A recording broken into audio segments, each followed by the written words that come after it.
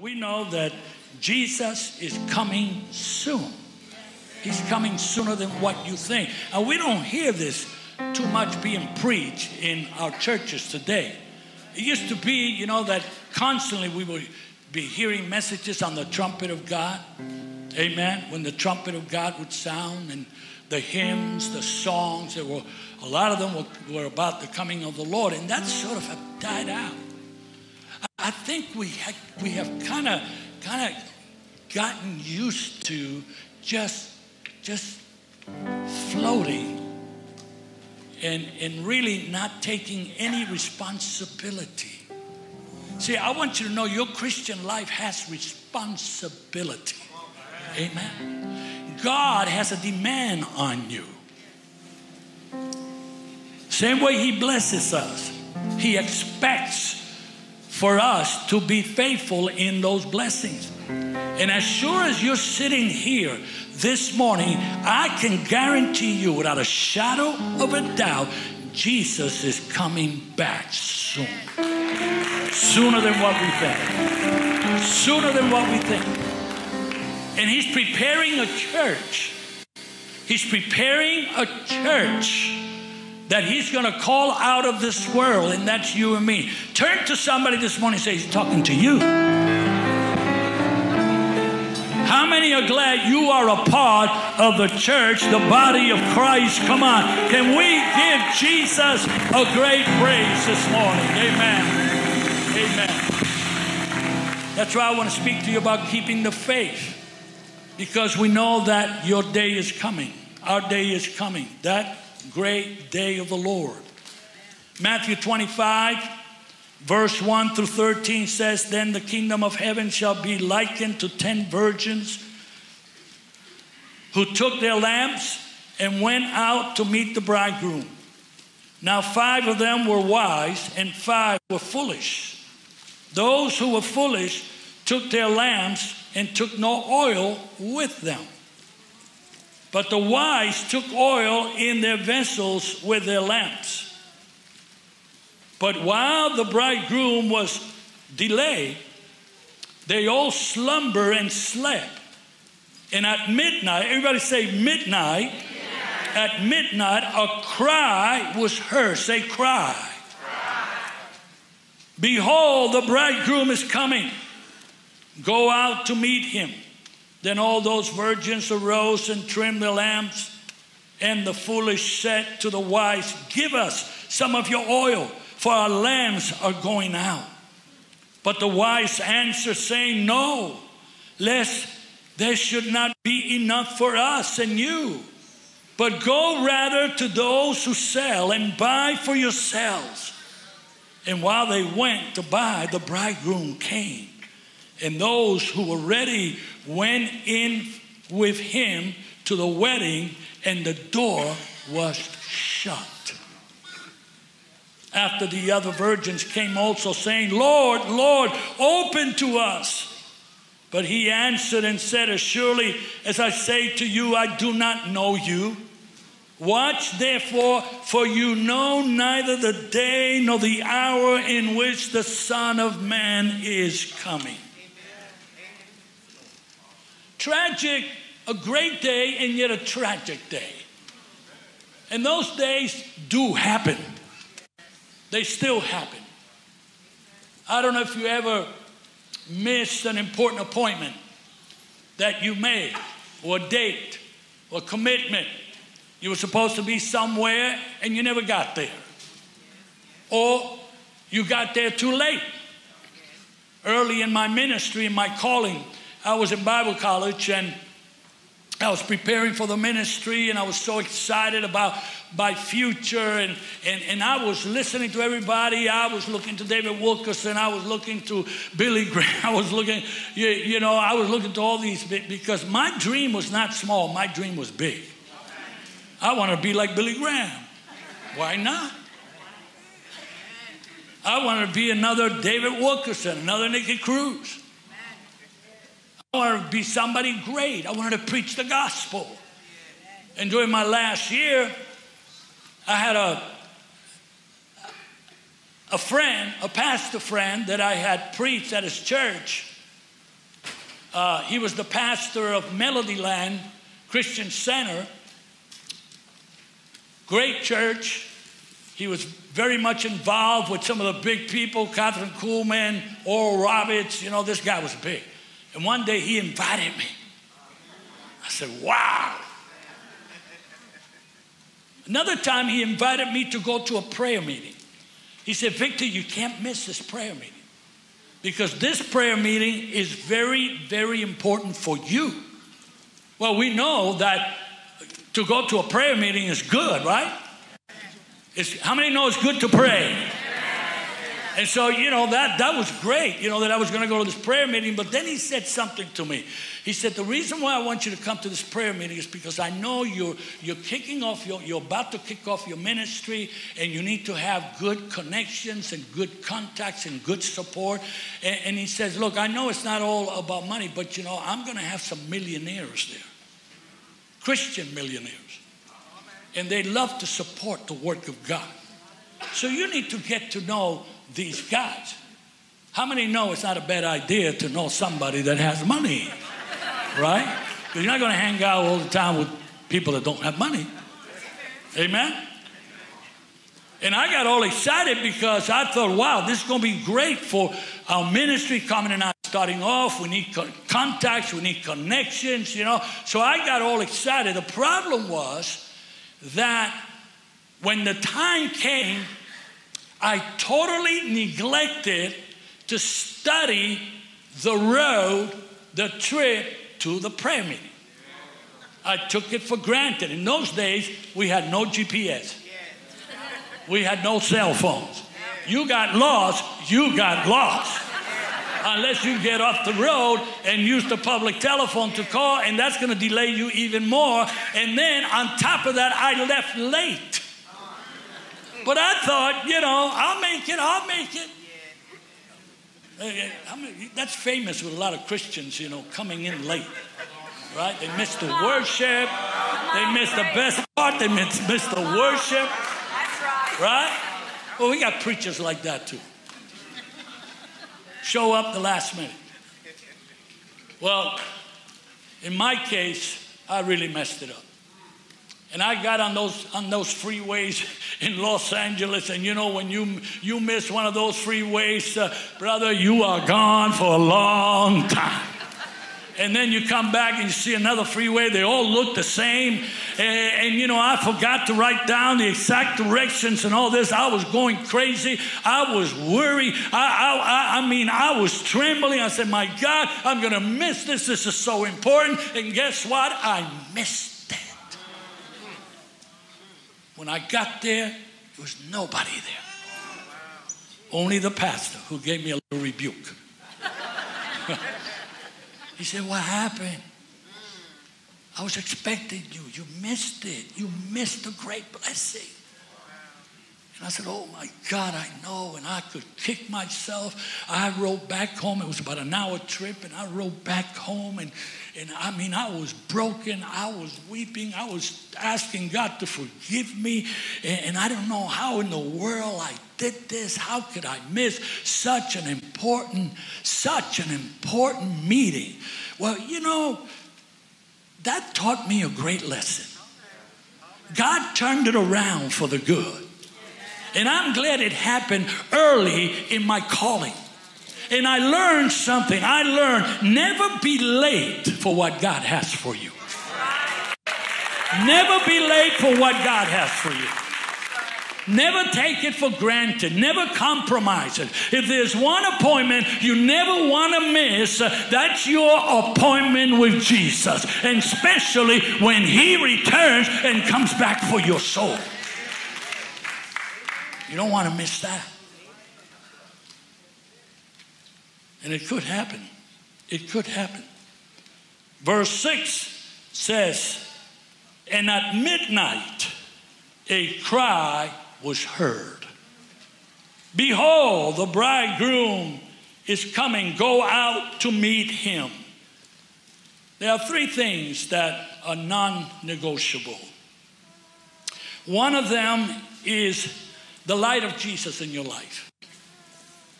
The light of God. that keeps you alert, keeps you awake. Amen? You see, as Christians and followers of Jesus, we are called to walk in the light, first of all. To walk in the light. Now, we may live in a dark world, and we do. We live in a very dark world. But the Bible teaches us that we're not part of this world. Jesus, when we come to Christ, when we come to Jesus, He calls us out of darkness unto the kingdom of His light. So that as Christians, we no longer walk in darkness, but we walk in the light. We know what's happening. We are alert. We are aware. We are awakened. But when we're in the dark, it's a different story. Colossians 1:13 says He has delivered us from the power of darkness and conveyed us into the kingdom of the Son of His love. He has translated us. He has lifted us up from a dark world. Amen. We may be in a very dark world, and there's no doubt that this is a very dark hour in the history of the world. But I got news for you. If you love Jesus, and you are a Christian, and you are a child of God, amen, and you're walking with Jesus, you are not of this world. You've been translated. And you're standing in the light, you're walking in the light of His glory. 1 Peter 2:9 says, but you are a chosen generation, a royal priesthood, a holy nation, His own special people, that you may proclaim the praises of Him who called you, notice, out of darkness into His marvelous light. So when we speak of light, we also speak of darkness, of course. When the Bible speaks of light, it is speaking also of the opposite, which is the darkness. But when God works in your life, He works in your life. He deals with you from the viewpoint of His light. God doesn't deal with you from the viewpoint of darkness. In darkness, you don't get anywhere. In darkness, you're not going to receive anything. It's in the light where God comes to us and heals us and changes us and transforms our lives. Listen, anything good God is going to do in your life, He's going to do it from the light and in the light and for the light. Amen. So He's going to do it in the light, and He wants to keep you in the light all the time, walking in the light. I mean, we go back to the beginning of things, Genesis chapter 1, where God gives form, God gives shape to the earth, because the Bible says the earth was without shape, without form. It had no real defined purpose as far as the different parts of the earth. I mean, today we look at the earth, right? So we live in a beautiful world. How many know we live in a beautiful world? The earth is beautiful. I've been to places where it's breathtaking. The lakes, the mountains, the rolling hills, my God. And sometimes you stand on a mountain and you look down the valley and you see the lakes and the streams of water and the green, and you see all of that, and you just can't help it to say, oh, hallelujah, what a mighty God you are. The flowers, the different colors, everything that God has given us. The other day, somebody gave Carmen some flowers. I didn't get jealous. But it was a guy. I always tell guys this: you want to dance with my wife? You got to dance with me first. But he brought up beautiful flowers, and he put them on top of the table, and his brother Jim, and he just blessed it with these beautiful flowers that he grew in his own garden. And all I could think about is the beauty of God. But you see, that didn't come until the light came before that. There were no flowers. There was no shape until the light came. It's right here in the Word. In the beginning, God, notice, created the heavens and the earth. The earth was without form, void, and darkness was on the face of the deep. And the Spirit of God was hovering over the face of the waters. Then God said, notice, then God said, what was the first thing he said? Let there be light. Let there be light. And there was light. And God saw the light, that it was good. And God divided the light from the darkness. God called the light day, and the darkness he called night. So the evening and the morning were the first day. So if you follow creation, you're going to see that whatever came after that, whatever God did, he did it in the light. God always works in the light. That's why he wants you in the light. And when you are in the light, you are alert, you are awake. You know, when we go out on the street on Friday night, right? We go out at night. Why do we go out at night? Because that's when all the crazy people are walking the streets. In the dark, right? They live in the dark. You go over there 3 o'clock in the afternoon, you ain't going to see nobody. But you go at 8 p.m., 9 p.m., 10, 11, 12. Carmen and I used to go witnessing in New York City in Times Square at 12 midnight. Here were these two crazy people, 12 midnight, praying for prostitutes and praying for drug addicts and praying for people from all walks of life. And it was during the nighttime, but the Lord was bringing them into the light once they got saved and they came to Jesus. Listen, if your expectancy is to live a life that is blessed and prosperous in the things of God, then you must walk in the light.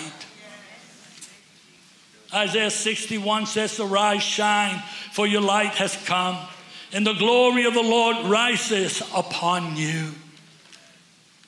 John chapter 1 verse 1 and verse 3 says, in the beginning was the Word, and the Word was with God, and the Word was God. He was in the beginning with God. All things were made through him, and without him nothing was made that was made. In him was life, and the life was, notice, the light of man. And the light shines in the darkness, and the darkness did not comprehend it.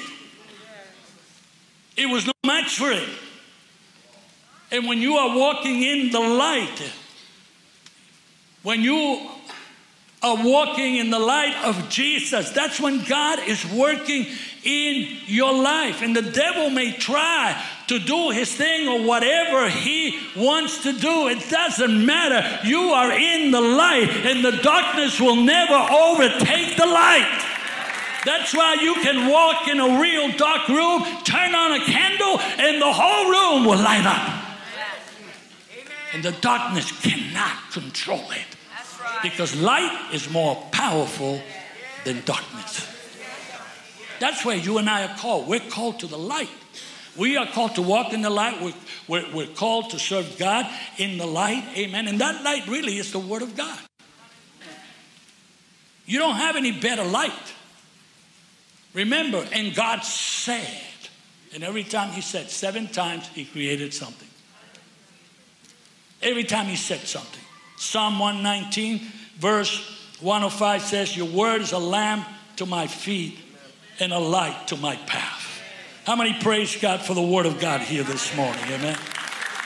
And that is what God is going to use in your life, to shape you, to prepare you, to keep you strong in the Lord. So no matter what you face in this life, amen, you will always have enough fuel. You will always have oil in your lamp. You will always have the light. So that when the moment of challenge comes, when that great day comes, it may be the coming of Jesus, or it could be that God is speaking to you right now because he's got a calling on your life, amen. But because you are bogged down with so many things of this world, you're not hearing what God is calling you for, what God has for you. God's Word. 2 Peter 1:19, 21 says, and so we have the prophetic word confirmed, which you do well, notice, you do well to heed as a light that shines in the dark place until the day dawns and the morning star rises in your heart. You see, what's going to keep you awake and alert and keep you productive until Jesus comes is going to be the light of the Word. The Word of God constantly working in you. You see, it's not that we get saved today. See, the point is not that you are where you are. It's how are you going to get to where God wants to take you. Because He wants to take you from here to there. That's salvation. The Christian life is not just one day. It's not just a season. No, it's from here to there.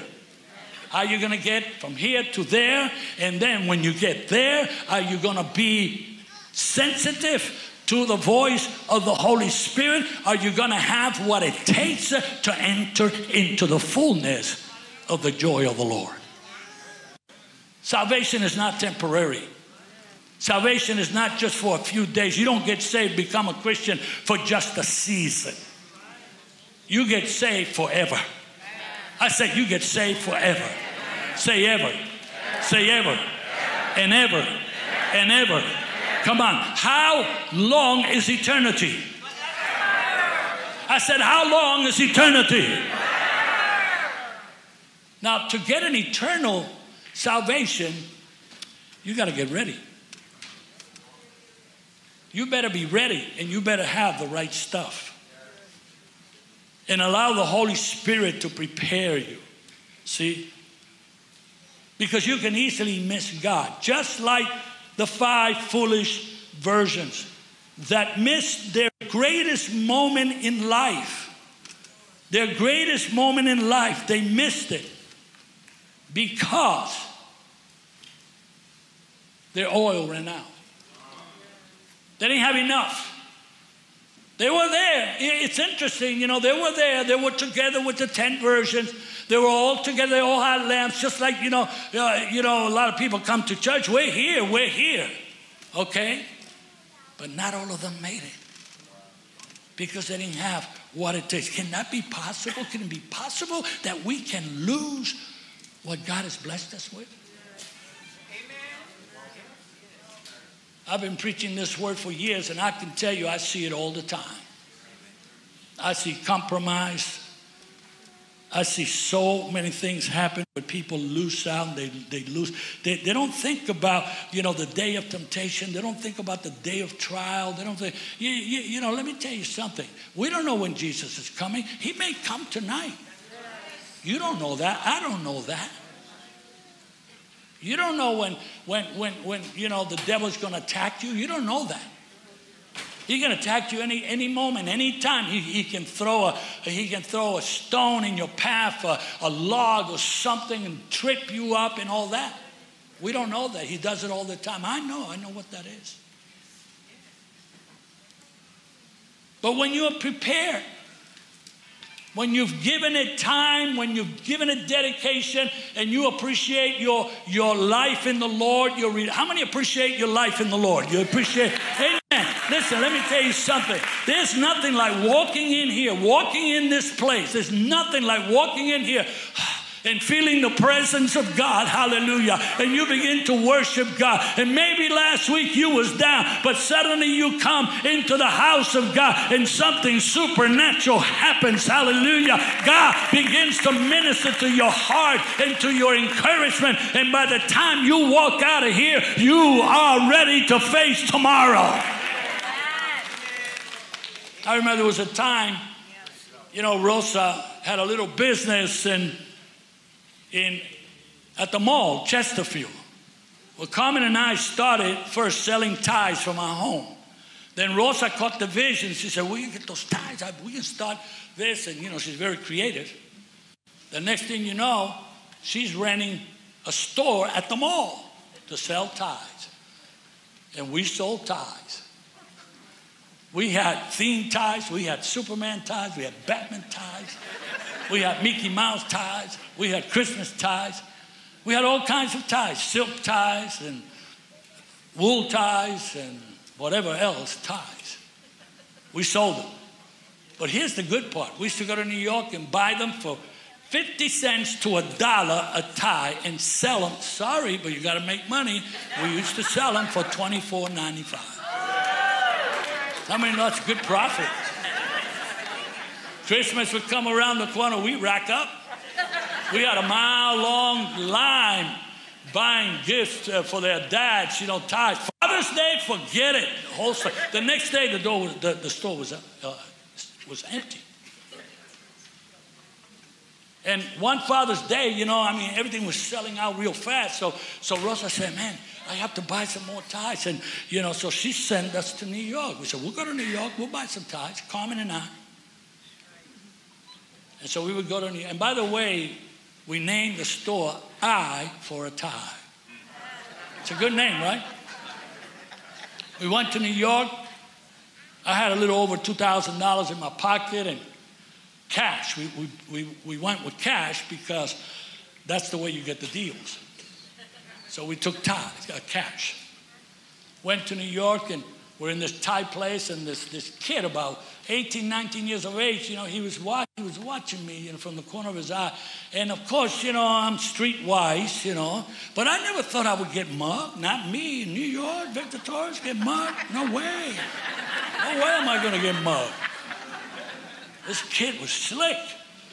And I noticed he was following me, you see. And so we bought a few things first. We still had $2,000 left over, and I walked out of the shop. We went to the corner of 5th Avenue and, 38th or 36th Avenue, where the garment district is at, And we're standing there. I'm talking to Carmen, and out of nowhere, this kid just rushes toward me. He put one arm on my arm because he knew that this was my right arm. I was going to react. He put his left arm on my right arm. He took his right arm, put it in my pocket, pulled out the whole $2,000.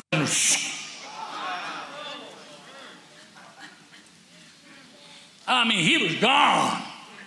18, 19 years of age, man. He had tennis shoes on. He looked preppy, He just, See, he looked at me and he said, this guy's got some gray hair. This guy's an old guy. What is he going to do? He's not going to chase me. What he didn't know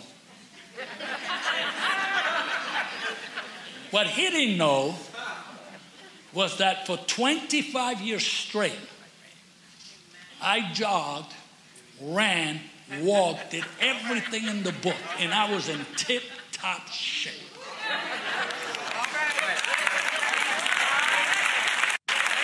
That's why today, people see me and says, boy, you walk fast. I was in New York with Fernando, and Fernando said, let's walk, let's walk around the block, and I was walking. He said, man, I can't keep up with you. I went right after him. I went right after him. I said, he ain't going to take my money. He might be younger than me, but I could also run. And I took off, and we ran for about 4 or 5 blocks. We ran, and I was gaining some ground, and then this undercover policeman, joins me, and I see his badge is dangling, from his chest, and he turns to me and says, how much did he take you for? I said, $2,000. He said, oh, man, that's a lot of money, But by the time we got to the 3rd block, he went, he couldn't run anymore. I kept on. I never caught up to him physically, but I ran him out. I didn't know when he turned, the last turn he made, when he turned, I didn't know what was going to happen on the other side of that block because I stopped. Right? I said, I guess he took me. Walked back to the original place. Carmen had called the police. The police was there. He said, well, how much did he take you for $2,000, blah, blah, blah, blah. And then suddenly a call came on the radio. He said, bring that man, because they had already put it on the radio. Bring that man over down to Lexington Avenue and, come and check out this because I think we got his man. Well, what happened was, I didn't know, but as I was chasing him, I was running him into a trap. What he didn't know was that when he turned the corner, there was a sting operation of about 100 cops. It's got good. 100 cops.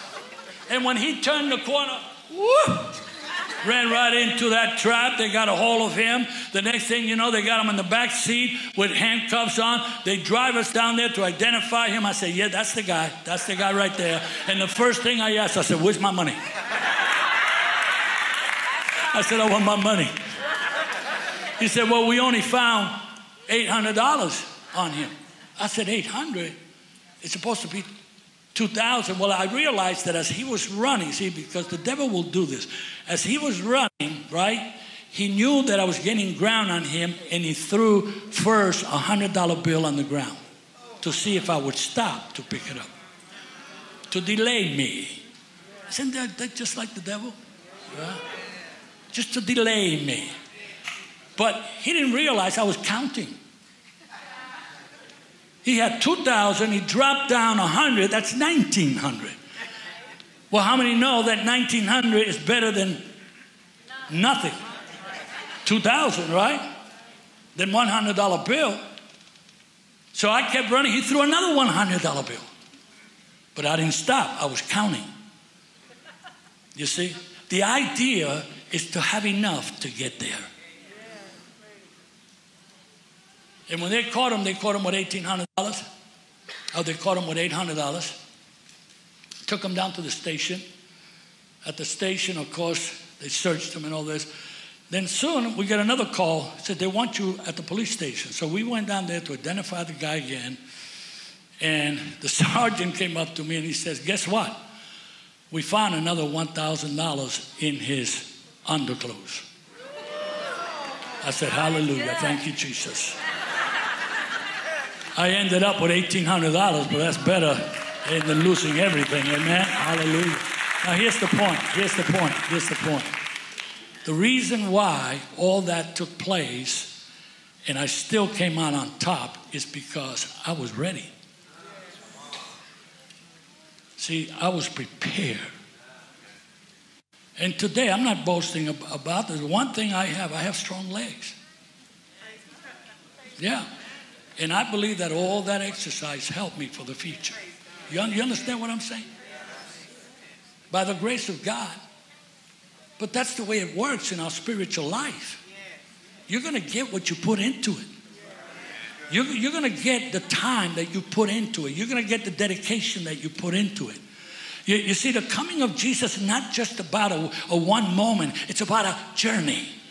It's about a journey. It's about a lifetime. You see, how well are you preparing? How much are you feeding into your faith and into the things of God? You see, how much do you appreciate the things of God? You may not be the smartest person. You may not be the most spiritual person in the world, but you are doing your best. Amen. You are putting into your faith everything that you can every single day. Amen. You're not losing one step. You're keeping your prayer life going. You're keeping the reading of the Word of God going. Amen. You're keeping your worship going. You're keeping coming to church going. Amen. Because you don't know when the day of temptation is going to come. You don't know when the day of trial is going to come. And one thing for sure, you want to be ready. You want to be ready. And if you do mess up, repent. And get back on track. Can I get an amen?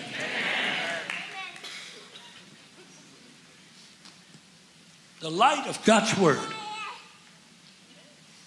The promises of God. The Word is what's going to keep you. Because we don't know if Jesus is coming tonight, tomorrow, the next day. You might be in this world for 50, 100 years. We don't know. We really don't know. The Bible says no man knows the hour, nor the time. But if you study the coming of Jesus, which is all over the Bible, prophetically in the New Testament, and we're not preaching enough about it. Amen? We're not preaching enough about it, but it's a reality. It's part of your Christian faith. Part of your Christian faith is to prepare, to be ready, to be alert, to have ears for the Holy Spirit. Not just because of that great day when God will call you, but He may call you now, in the now, for what He has for you today. Amen. And if you can't receive it, you're going to miss it. But God doesn't want you to miss anything. He wants you blessed. Amen. How many know he wants you blessed? How many blessed people we have here this morning? He wants you blessed. He wants you strong. There was a time when Carmen and I went through, in the beginning of our ministry, we went through a hard time. And we thought we were going to lose our personal house that was given to us. We had a miracle house in the beginning. We had no money to buy a house, and a brother, a real estate guy, gave us the house, put a beautiful brand new home, gave it to us. We were so happy. Now suddenly we come to a point where we're thinking we're going to lose it. We're going to have to sell all the properties, the ministry, the center. There was a recession going on. Money was not coming in. It was tough. How many know what I'm talking about? Sometimes you come to these dry spells in your life. You come to valleys. You come to points in your life where you don't know how you're going to make it.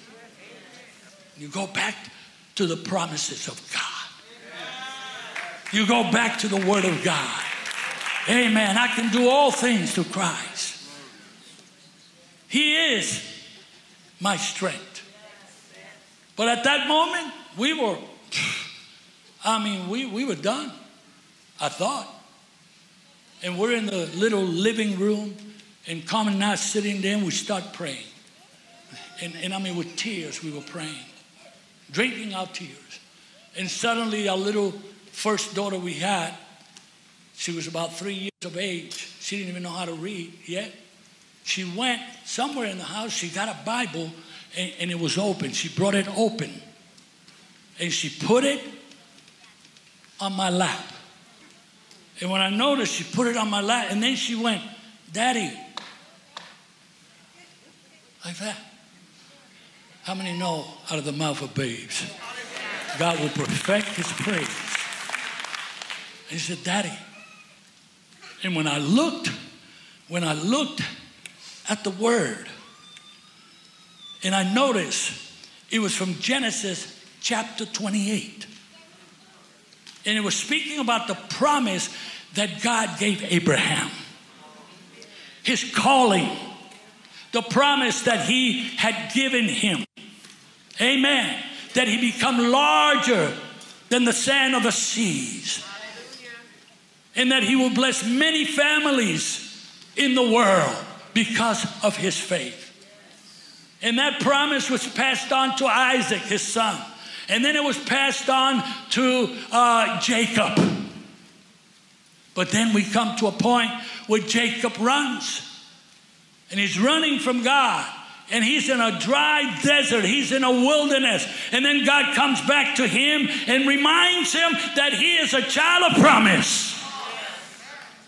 That whatever God gives to you, the world cannot take it away. If God gives it to you, the devil can't take it away. Amen. Nobody, nothing can take away from you what God gives to you. If it's from God, it's going to stand.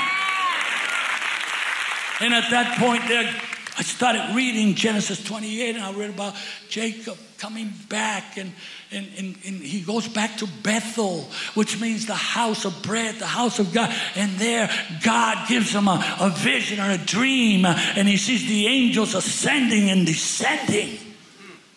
And then God reminds him. Then he dreamed, and behold, a ladder was set up on the earth, and its top reached to heaven.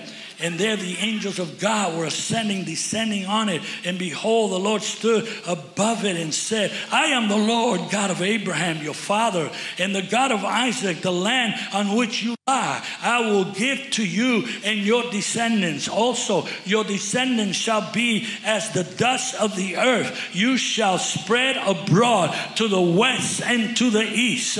Can I get an amen?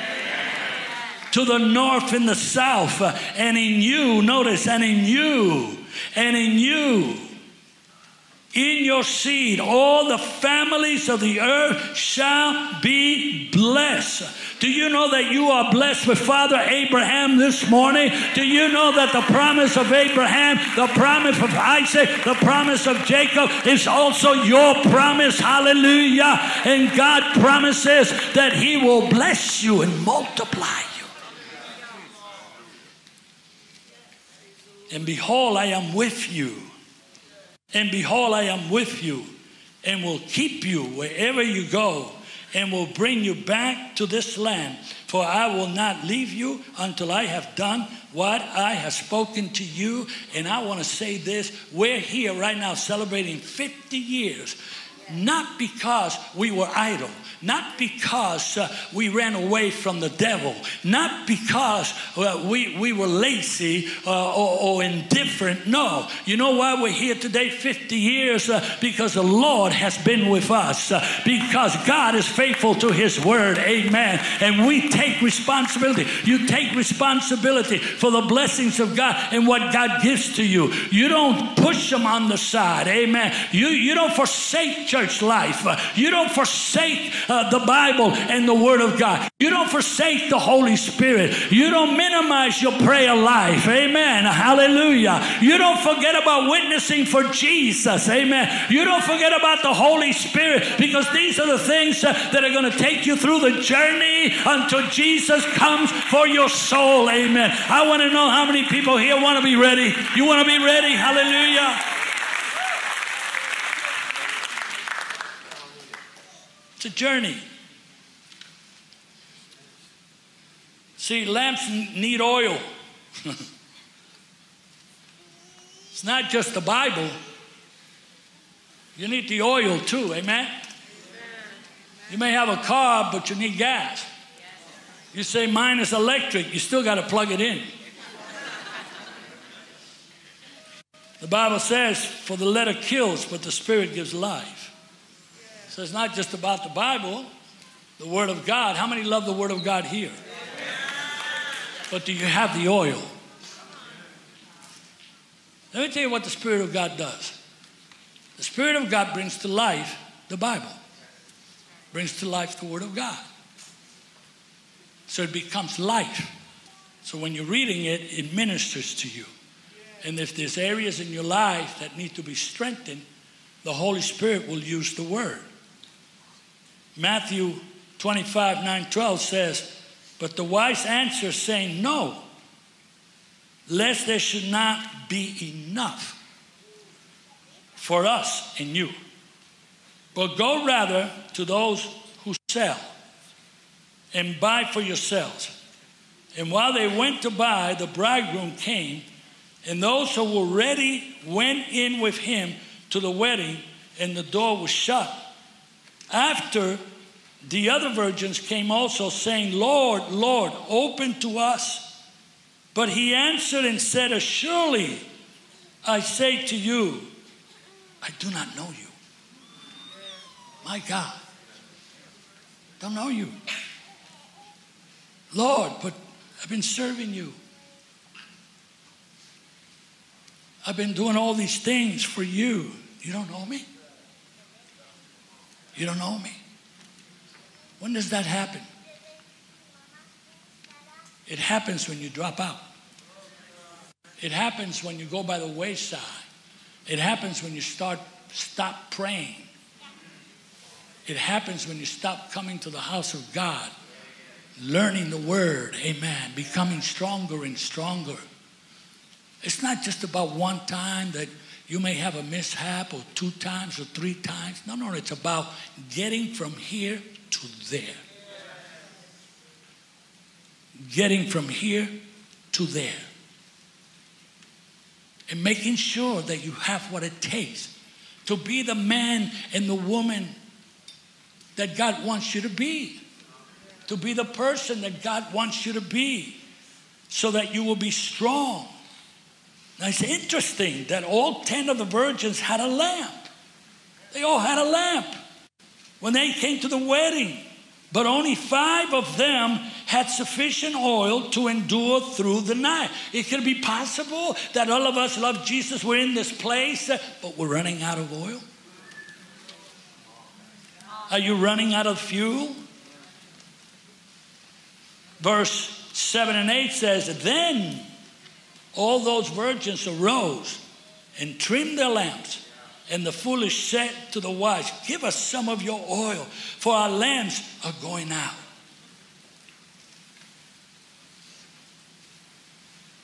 I could almost hear the 5 wise virgins say, no, go get your own. Go get your own. See, mom can't give you this. Dad can't give you this. The church, as far as an organization, we can't give you this. No man can give you this. You got to get it for yourself. You got to go out and get that oil for yourself. And you get it when you surrender to Jesus, when you give your life to Christ. Amen. There are 3 important calls in your life. Number 1, when you get saved. No man comes to the Father unless he is drawn by the Holy Spirit, unless he is called by the Holy Spirit. The second call is when you're in the church and God calls you to serve him. God calls you to give, to be a part of his work. Amen. All of that keeps you going. All of that keeps you alert. It keeps you awake. And then the third one is that great cry.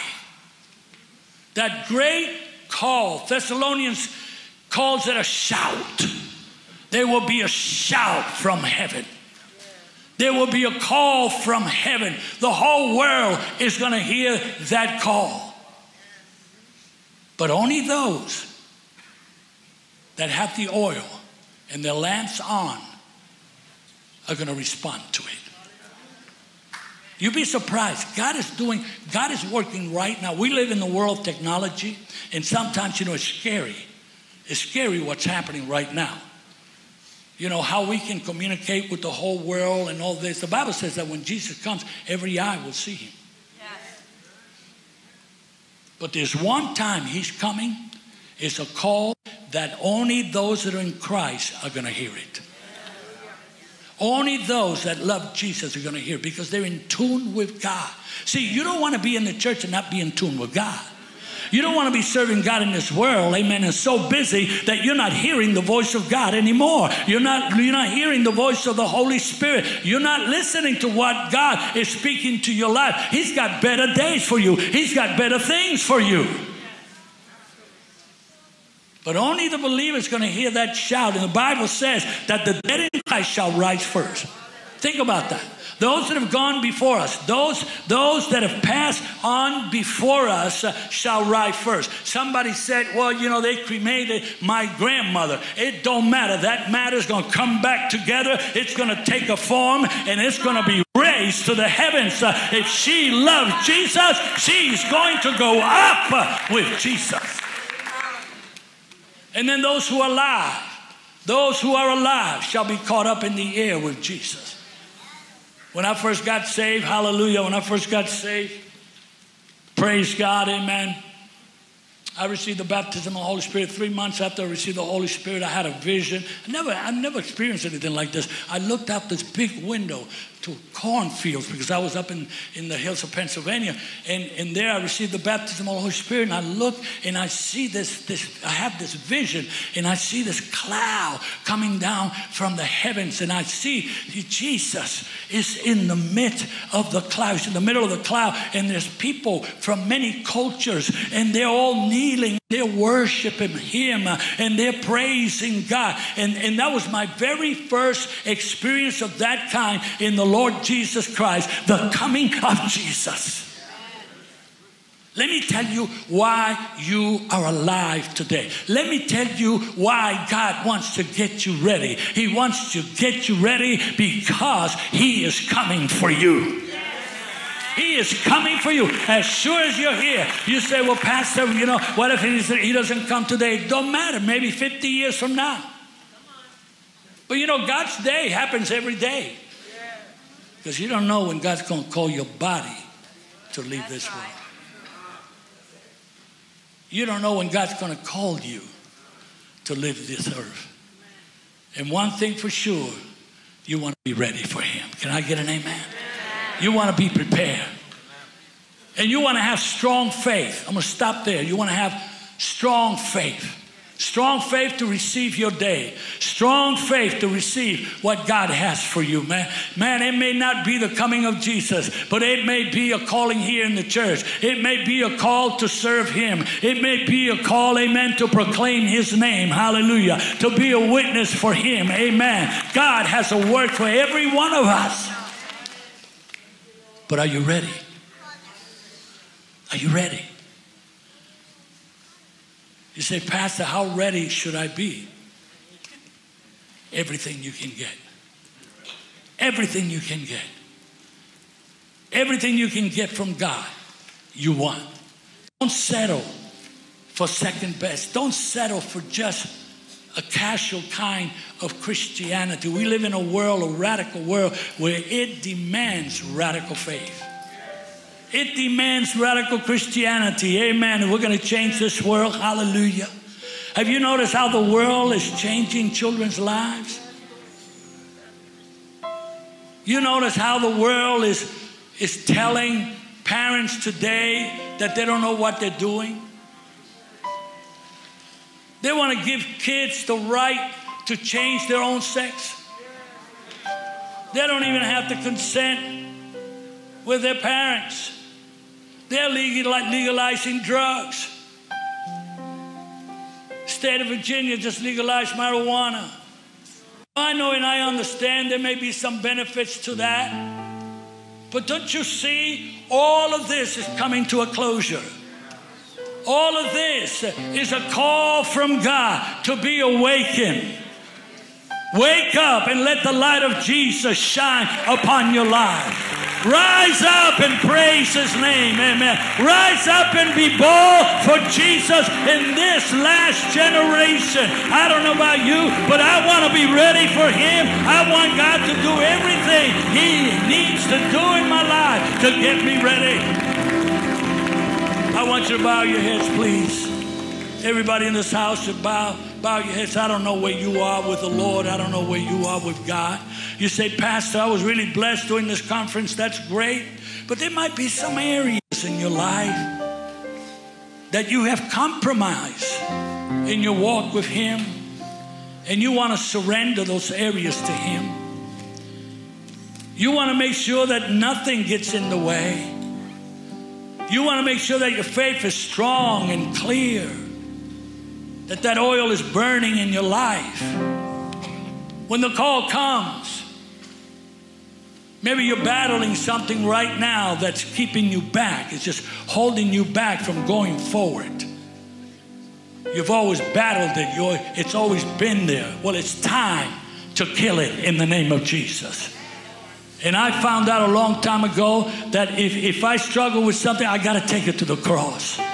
We got to take it to the cross, amen. We got to put it under the blood of Jesus. Come on. We got to put it under the power of the Holy Spirit. Hallelujah. And this morning, I want to challenge you to bring it to Jesus. Whatever it is, I'm going to call everybody here this morning that would say, Pastor, I want to be ready. I want to be ready. I know I'm not where I'm supposed to be, but I want to be ready. I want you to get out from where you stand and come to the altar. We're going to pray in the name of Jesus. Bring it to God.